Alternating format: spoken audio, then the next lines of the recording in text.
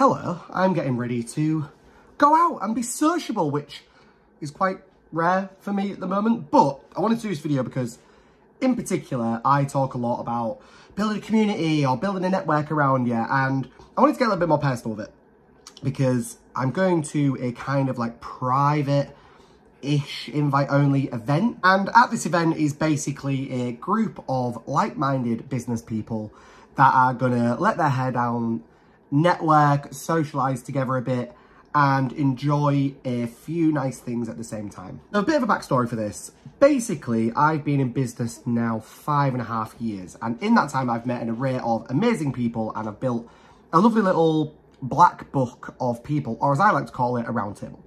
And these people I always check in with. They're friends with businesses. I talk about that phrase a lot.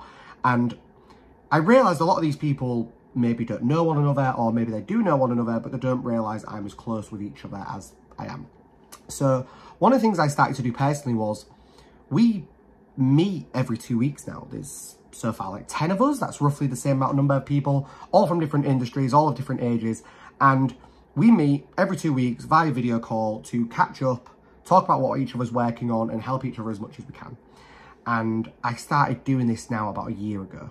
It's been one of the best decisions I ever made in business because it's such a group of like-minded people that I'm really good friends with, and I'd like to think because I'm friends with them and I've got things in common, that they all can find things in common with one another as well.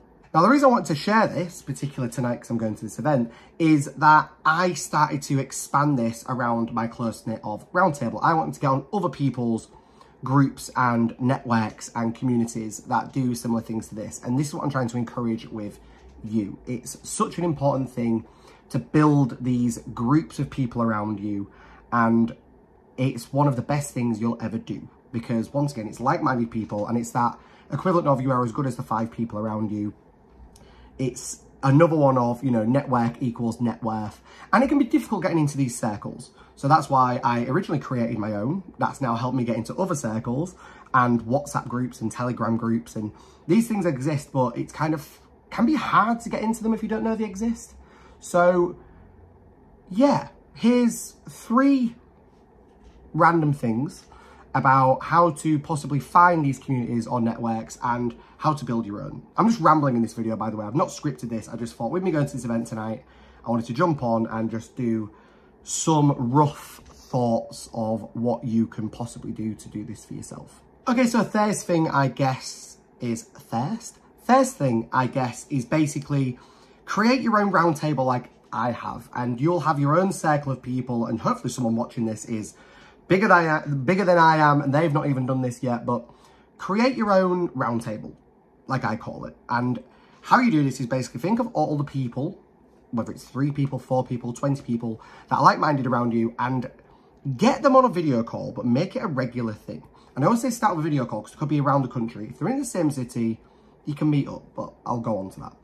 And get them on a video call with you and think of what you can bring to this group. What's the point of this group? So like ours, we say it's like a networking mastermind support group, basically, of friends that have now become friends. And I bring new people in from time to time for them to meet, and they end up joining, and so on and so on.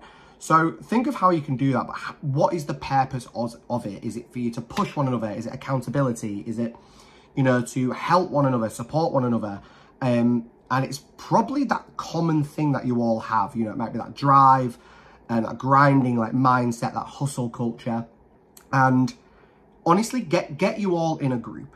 Don't get me wrong, I personally would advise putting like a cost on it or something to give some accountability for people turning up. Otherwise, it's just a group of friends getting on video call. You want to give it a bit of a driving factor. But start developing this group, because then naturally you can encourage the other people in there to hopefully bring their circles in that you're not already in into this as well. You know, one person at a time. How I do it, I normally say like introduce me first. I can get in a video call with them, because how I've mainly introduced you guys is because of me getting on with you all. I want to make sure that they tie in with that, because that's kind of how it all started. But just honestly get these people on a call, like I said, every 2 weeks. Weekly's a bit too much, especially if you're all like entrepreneurs and you're really, really busy. But, you know, give some leeway with it. You don't have to do it as a structure or anything like that. Maybe a little one like ours, we do a catch up at the beginning. So, you know, that roughly takes 20 to 25 minutes. So each person, how are you, what's going on, what you're working on at the moment is one of the key things that we talk about. And, you know, just anything extra that you've got going on at the moment. Then we do like a breakout room just so we can actually catch up one another. So we don't have to worry about not talking to one another. We do it that way. And then the final like 20 minutes is just how we can help, or, you know, how we can support one another at the moment. One of the recent things in ours was that someone asked advice on hiring a friend. So we all jumped in that and just like advise each other on that. And then we're also there pushing one another when we're all striving for something, or if business isn't going as great, how can we help one another? So we give it a bit of a structure and we keep it to an hour. And we have got like a WhatsApp group as well that we all just chat in, have a bit of banter. But the purpose of it isn't to get business. Like I said, that'll happen in the long run. It's completely to put a group of like-minded people together that can support one another and help each other strive for the best. And if you have people around you that you do that with, tip number one, like I say, why don't you actually create your own little version of a round table and put them together? Okay, number two, may tying with these little things, cigars. I bought these for this evening. Been wanting to get into them for a while now. And a few of the people that I'm with tonight like cigars. So I've bought one to take with me. I bought my friend Joe one as well. And this is basically, number two is find a nice little club or bar, or, and by club I don't mean nightclub, I mean like maybe a members club that isn't Soho House. Nothing on it. I do want to join Soho House. There isn't one where I live currently, but there is one opening. So no hate on Soho House. But look for like a members club or a cigar lounge or a whiskey lounge or something along them lines. I don't really drink whiskey. I want to get into whiskey as well.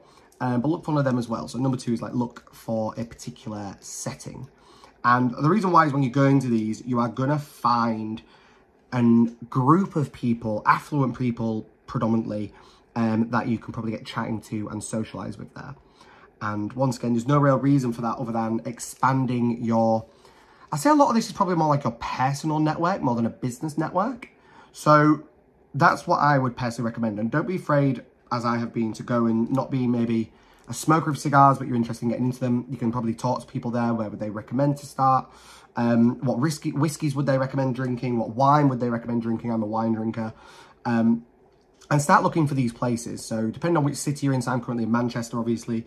And there's ours are actually in hotels, like quite prestigious hotels is where these things are. Like got these kind of places that have these assets. But it's going to them, and then once again, you can bring your close network or friends with you there, and you can develop some high-level social skills whilst being in there. And that's, for example, like this evening. You know, like I said, I'm with a group of people that like smoking cigars, whiskey, quite affluent people themselves. So I'm looking forward predominantly to be around them, see how they socialise in an environment like that.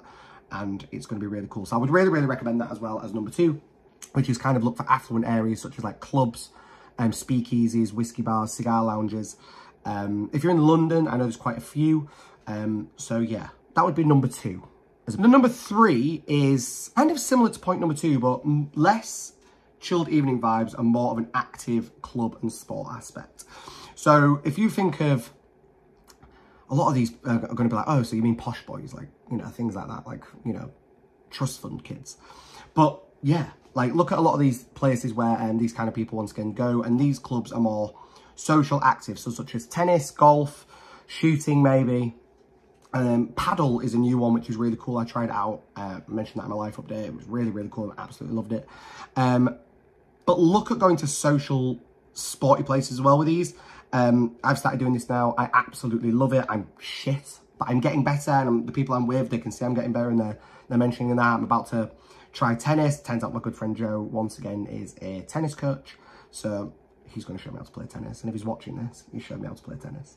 But look at these places as well. Once again, look at these affluent areas. So it doesn't just have to be drink, cigar, if that's not a type of your thing. But you can go to sporting kind of social events as well. Once again, there's kind of a club element or conversational element with it. And look at these things too. And if you go back to point one, you can start bringing this group of people you get together in this, because you'll probably all want to do it. And it's something I really would recommend. So I've done a video before on how to like expand your network, but that was more businessy. I wanted to make this more social, and I'd really recommend it. I've took this advice from some of my influencers and it's great. I really would recommend it. So yeah, there's point three. Look at something like a sporty club where you can maybe get a coach there as well, and you'll find an affluent, once again, group of people there. So in a form of a summary, like point number 1 is put your network into a group of some sort of like-minded people. You will thrive, they will thrive. It'll be one of the best things you ever do. 2 was look for places like clubs, bars, things like that where you can do cigars, whiskey, affluent people in a chilled environment.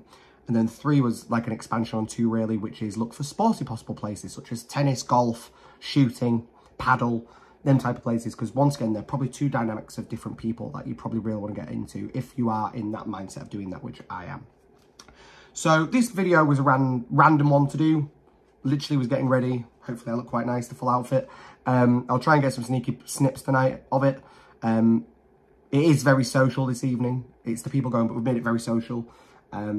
Shout out to Ellis from EA Accountancy for that as well, and for putting it on. So I'm really looking forward to it, and I might do a bit of an expansion of this video after it. I don't know. We'll see what happens. But I'll try and get some snippets. Thank you for watching. Like, comment, subscribe. Subscribe is a big one. Turns out something like 90% of the people watching this channel haven't subscribed, so please do. And yeah, I've got my cigars, and I'm going to go have some fun. So I will speak to you all on the next video.